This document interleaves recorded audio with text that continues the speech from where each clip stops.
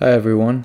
Previously on the video, we took a look at using anchor links or anchor tags to switch between different content in the forum. This time what we're going to do is we're going to go ahead and add a profile page, an about page, a contact page, and we're going to create profile pages for each of the threads and posts. So we're going to have 4 in total, but I think we're just going to copy and paste, so it should be pretty simple. Okay, so first thing we need to do is let's just go ahead and copy the index file 7 times. 1 2 3 4 5 6 7 8. That was 6. We'll stop it there for now. And let's do the about page first. So the about page can be really simple. All we really need to do is let's go ahead and put a title using H2 header tags, or heading tags, sorry. And there's a good chance to introduce you to a really good content generating site if you don't know about it. It's called Lipsum.com.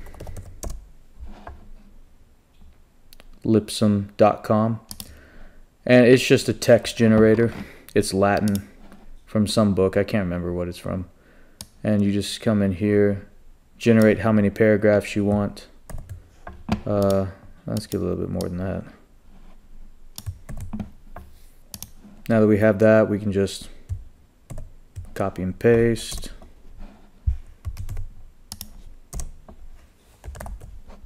Whoa, okay, wrap the text. I didn't know it would do that. That's cool. Need to learn the tools I'm using.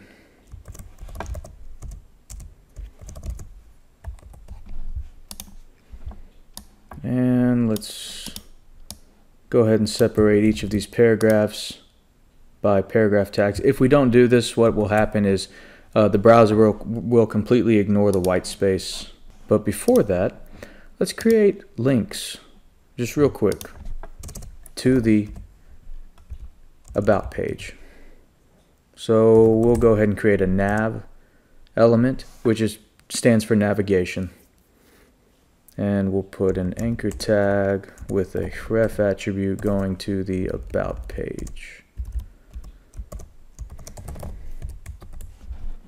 And let's go ahead and put a home as well. So it'll go back to the index page. Or no, let's call it forums. Okay.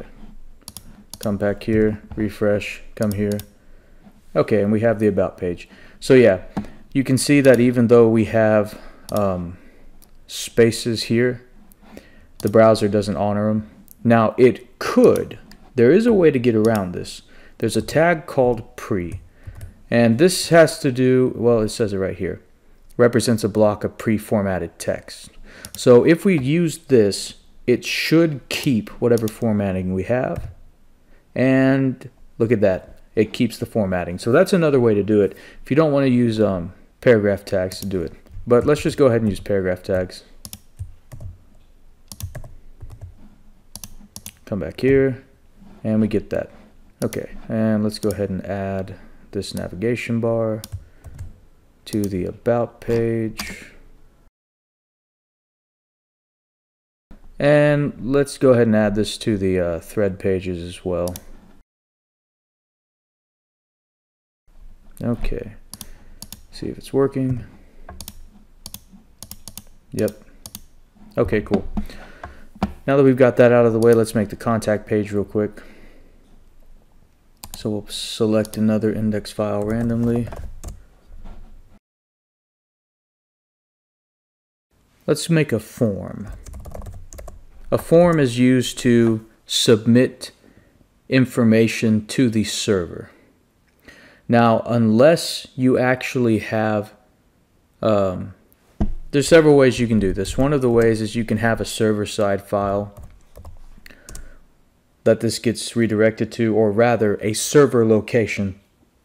So the file might be called submit form, could be PHP, It could just be a route.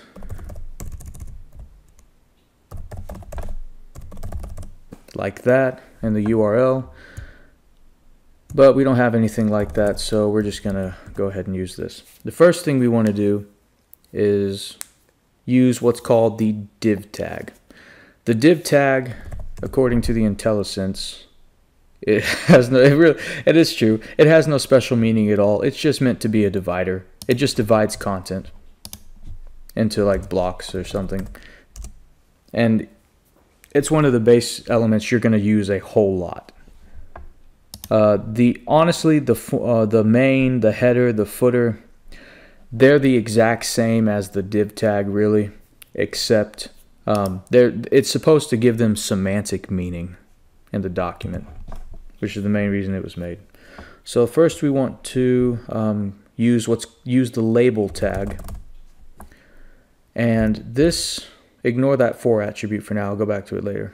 In fact, let me get rid of that. This is how you name your input fields on a form, your text fields or whatever. So we'll have a input field that's called name, and then we'll use the input tag. Now, in the first video I did about this, I think I mentioned the difference between open and closing tags and self-closing tags. An input tag is a self-closing tag. And what that means is it doesn't actually have /input.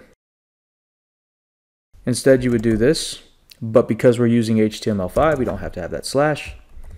So let's just go ahead and see what this looks like for now. And actually, we need to add a link to the contact form. What page am I on? Okay, so index. Okay, so this is what it looks like. We have the name field, and we have the actual field itself we can put input information into. Now, I would like for the field to be bold, so let's go ahead and wrap these in strong tags just so we can... Okay, so it stands out now. There's actually another thing we can do, which is called a field set. And this is basically used to separate areas within a form. And there's another tag called a legend that allows you to name the field set. We'll call this the email section, or send email. Reload. Okay, and we see it got wrapped by a border with the send email at the top. So now we have a name field. Let's go ahead and use the for attribute now. This says, what is this label for? We'll say it's for this input field. We know it's for that. But how do we tell the browser that that label is for the input field? We use a special attribute called an ID. And we'll just give it an ID of name. And this uniquely identifies the input field with a name. There can only be one field with this ID. The ID must be unique within the page. Now, you can have multiple pages that use the same ID, but within one page, there should only be one element with the ID name. And then we'll say this label's for name. And what this allows us to do is, if we click name now, you can see it automatically focused on the field, on the input text box. They do this with checkboxes. So if let's go ahead and add a checkbox so I can demonstrate, or actually, yeah, checkbox will be fine. So let's see, and we'll put the label after that.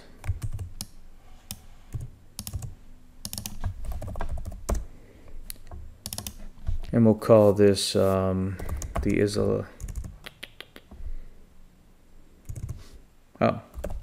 subscribe. And then we have to change the for. Okay.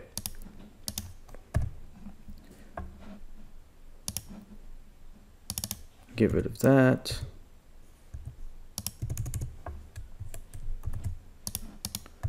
Okay, so if we click the subscribe to email, it checks this even though it's not, we're not clicking the checkbox itself.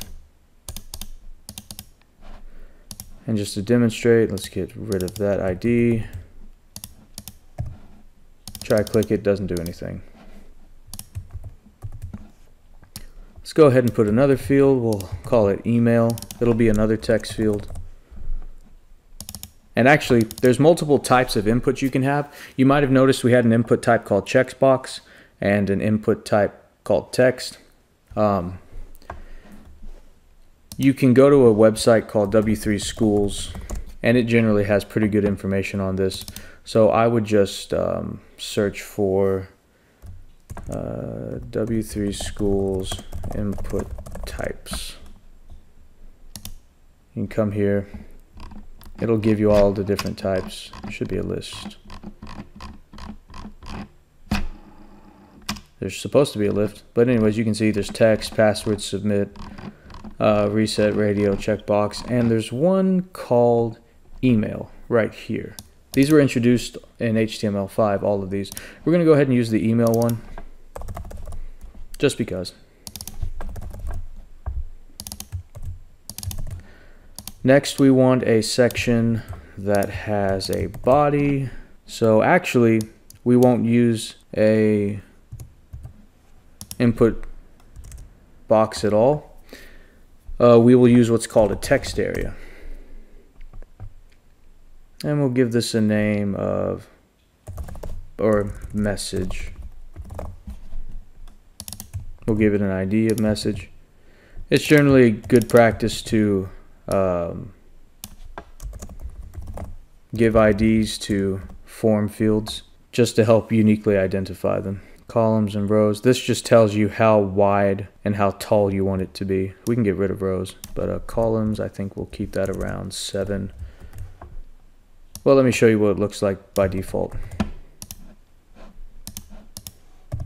Okay, that's what it looks like by default.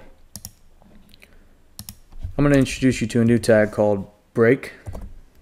It introduces a breakpoint on the page, so you see how the message and the text area are next to each other. When we introduce this, it becomes like that. So let's see. Yeah, let's put the cols back. Give it 7 columns height. It looks like this. No! Oh man, I got it backward. The columns determine the width, the rows the height. Okay, rows, make that 7. The columns will make 30. My bad.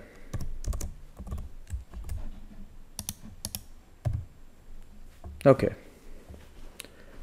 So now it looks like that. We have the send email section. Now let's put a button in there. You could send email by just pressing enter. Well, it's not going to submit because we don't have a button, I believe. Two things you can do for the button. The first way is to use input type submit and give it a value of submit, and the value is just the text. We could call this let me show the button real quick. That's what the button looks like. We could call it looper. Changes to looper. And the other way we can do this is to use button. Now if you put a button just as it is, it's going to default to type submit, especially in a form. So typically when you want to use a button but you don't want it to submit anything and it's in a form, then you either put it as type button, and I think that's it, unless you're going to go ahead and handle the form submission using JavaScript, but we're not at that point yet. So let's just go ahead and let's just use button. It allows you to add icons to it and stuff. It's really convenient. And you can see up at the top that, well, you can't actually, but it is submitting. It's just happening really quickly. And when you don't specify an action in the form using the action attribute, what it does is it resubmits to the exact same page. Okay, but we have that. Now let's create another section where we're going to put a an image of a map, it's going to be fake. So let's see. We'll use an HTML tag called the address tag. And I believe this automatically italicizes it. Yeah. Next, let's look for an image of a map.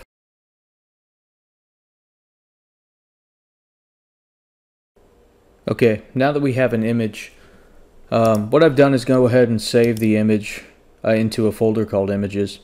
And it's kind of convention. You can call it images, or you can just call it img image. It doesn't really matter. I like to spell things out. We're going to use a new tag called image. Image is kind of like the anchor tag in that it links to a separate document, except instead of allowing you to click on it so you can go to that document, it actually loads the content of whatever you link to. So we're going to link to the image that we just downloaded. And the alt attribute says, in the event that the image doesn't load, what alternative text do you want to display? We'll go ahead and give it a title too. The title is what pops up if you hover over the image long enough. Just call it the map. And let's see what this looks like. Okay, looks like that. Good enough. TKTS. I don't know what that is. And we don't have a navigation bar.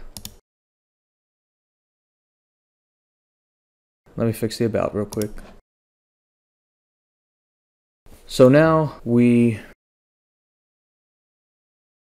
Okay, now we have a working forum.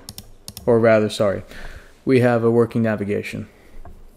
Okay, next what we want to do is make a profile page. But we only want to link to the profiles here because we're going to put the username underneath the thread title and then link to the profile page right under the threads and the posts. So let's see. How many index files do we have? 1, 2, 3, 4. Okay, that's enough. We'll go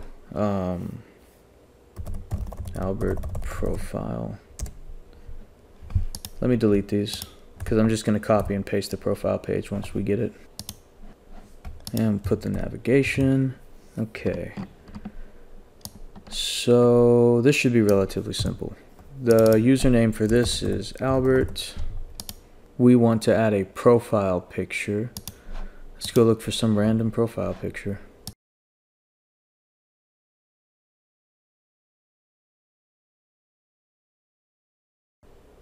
Okay, now that we have these,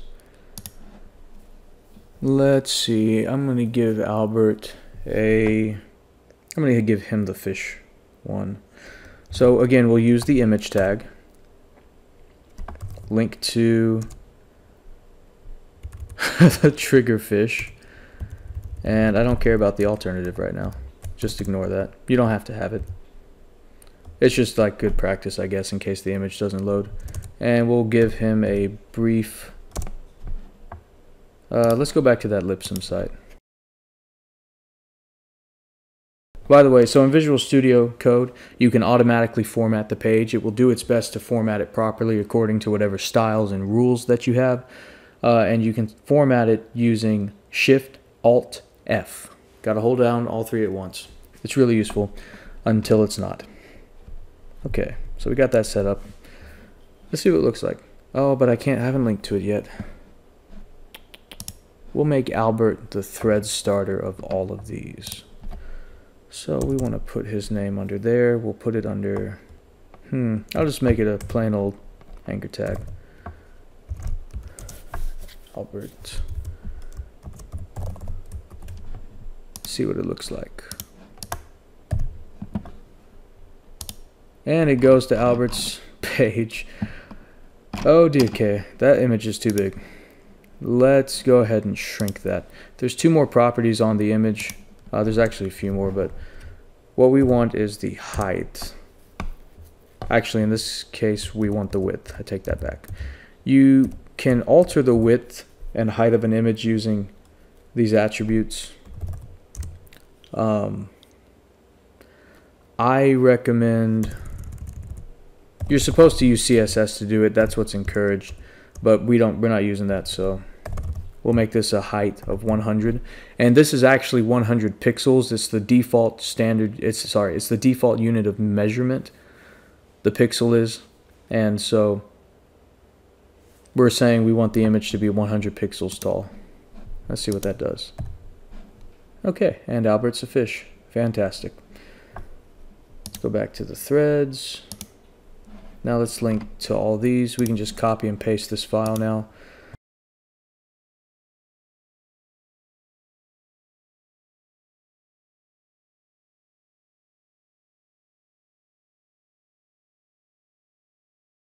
Okay, see what it looks like.